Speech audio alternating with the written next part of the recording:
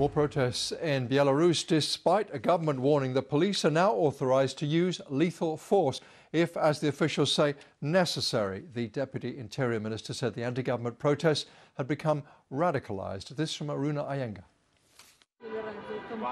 They came with flowers and with Bibles. It was now the turn of Minsk's pensioners to make their protests heard. Hundreds marched with messages like this: grandmothers and grandfathers, let us help our children get a future. This was the response. And now President Lukashenko has given police extra powers to use combat weapons at protests. It is obvious they are trying to plunge Belarus into the chaos of the 1990s, to force us to go through the sad path of the republics that have experienced colour revolutions.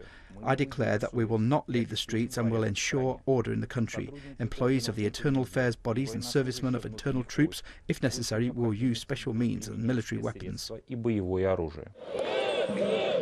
Tens of thousands of Belarusians have demonstrated every weekend since the election in August. President Lukashenko was declared the winner, but his opponents say the vote was rigged. The president has been in power for 26 years and has turned to Russia for financial support to keep power.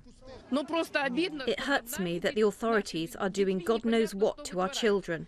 I want our children to have a say, to have rights. They must be able to protect themselves.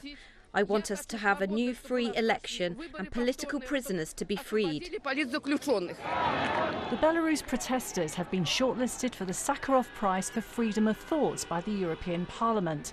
It honours those who defend human rights. But for these people, the battle is still to be won. Aruna Iyengar, BBC News.